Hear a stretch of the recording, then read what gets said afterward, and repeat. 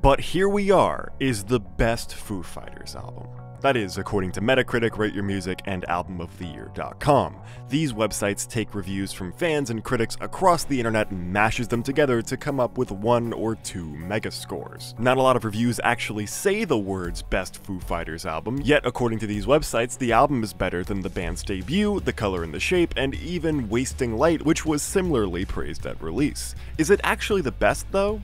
Maybe. There are songs on this project like Hearing Voices, The Teacher, and Rest that rival anything from the 90s, and there's also the matter of the album's tragic inspiration, with Taylor Hawkins passing away in March of 2022 and Dave Grohl's mother, Virginia, in August. It begs the question, is this recency bias, or as Otis put it, are masterpieces born in pain? What do you think? Comment below, like, subscribe for more.